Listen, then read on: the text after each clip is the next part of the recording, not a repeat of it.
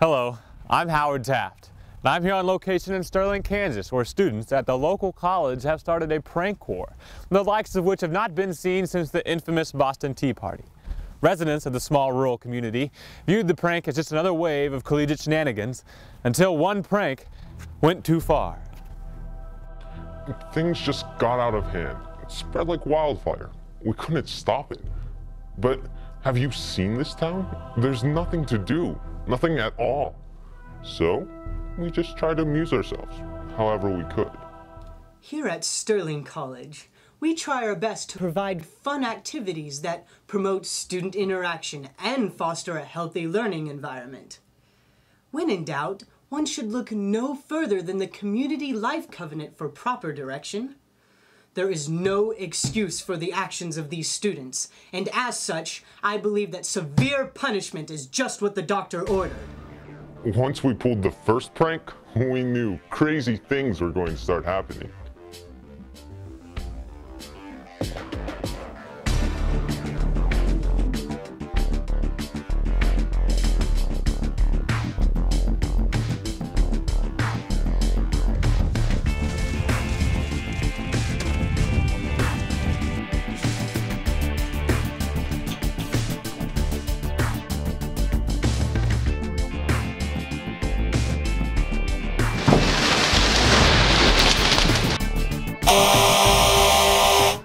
But no one knew it would come to this.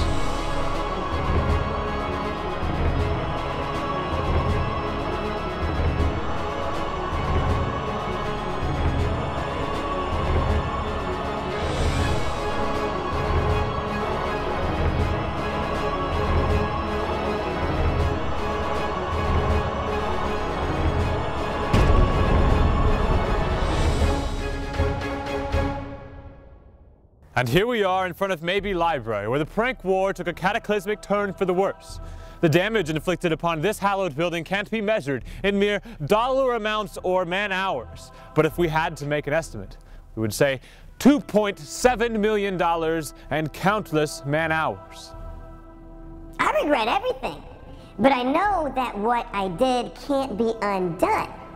And that's the worst part about it of all, is that I hurt people way beyond what I'd intended.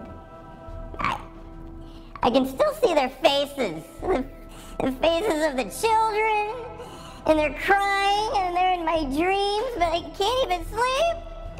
And I'm alone in the dark, and they're chasing me, the wolves are chasing me. I could be expelled. I could be tortured. I could be killed! We should have killed them all! That would have been my preferred course of action. But the administration thought that murder would have portrayed the school in a bad light, so I reluctantly backed down. At least for now. Oh my gosh, that prank was like totally unbelievable. I seriously couldn't find a thing. And so I guess I kind of decided to stay and help since the guy who asked me was really, really cute. And I was hoping to get his name and maybe if I was lucky to get his number. But that didn't really work out because I totally missed lunch. And then I broke a nail, which was even worse because I just got my nail and hair done last week. And you know, this place is divine. You should really try it out because the whole unibrow thing isn't really working out for you. Sorry. Anyway, so the worst part about it is I totally got stuffed into the stuffy religious section and I couldn't breathe because I started coughing because of all the dust. I totally ruined my outfit, which was awful because he was the cute guy, but it didn't work out like I said. Anyway, who's John Calvin? Because there's so many books of him and I really don't know who he is. But we should totally replace him with Cosmo Girl because, you know, Cosmo Girl is just so much more healthier for you. I have a schedule by which my life is conducted. But on the day of the prank, that schedule was maliciously thrown off balance. I remember my alarm going off that morning. Bright and early, of course. The early bird gets the worm. Anyway, after my early morning online chat session, I made my way to the library. But it wasn't the library I remembered. It was like the massacre of the Jedi Temple. Books were everywhere. Chairs were overturned. The dark side of the Force clouded everything. And so I took out my lightsaber and I... Warning. Oh no! I'm late for my nuclear physics laboratory. They could be probing the fundamental particles without me. I gotta go! I mean, I love the prank. I loved it. I wish I would have been a part of it. Whoever did that prank, I want to sit down and shake their hand because they're good men to me. So, I mean, people are all worried about what the librarian had to do and stuff, which I don't really understand it because I didn't even know we had a library. When I first heard about the prank, I decided to get up and go check it out for myself, and I couldn't even find the library. So I really understand. To me, it was one of the best things. I thought it was better than when we even won our first game. So in that, people think I don't know what I'm talking about because I've been here for 7 years. But like Coach says, even a broke clock is right twice a day.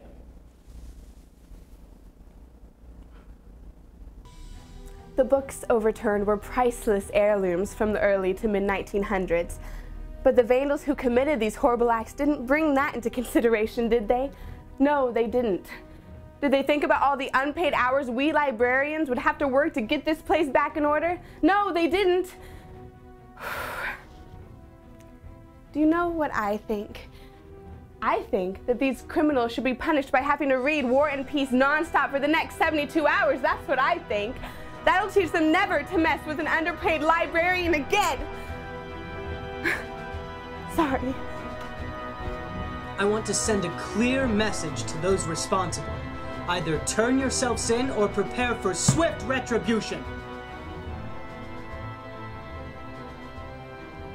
Perhaps we'll hang you. What? Oh. Okay.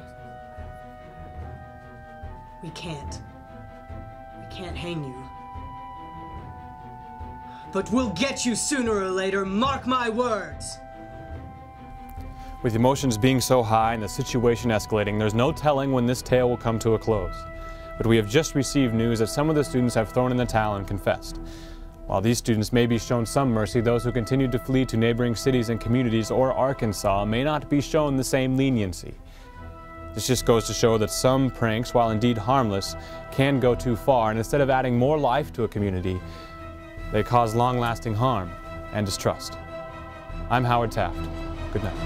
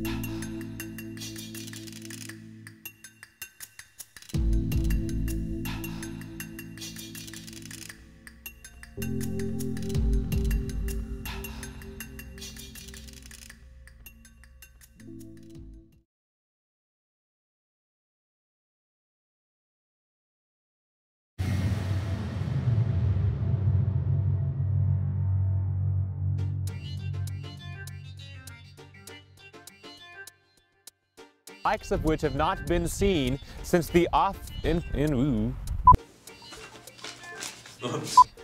with the cat of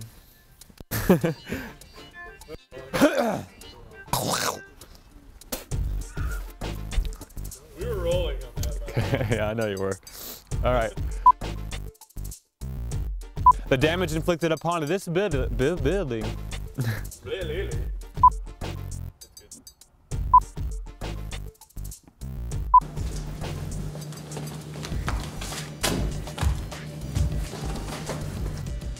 That was really bad. They could be programming. No. Yeah. Oh, I looked at the camera. Okay. The early to mid-1900s. But the vandals who created these shoot me in the head. Oh. Josh, you're hot.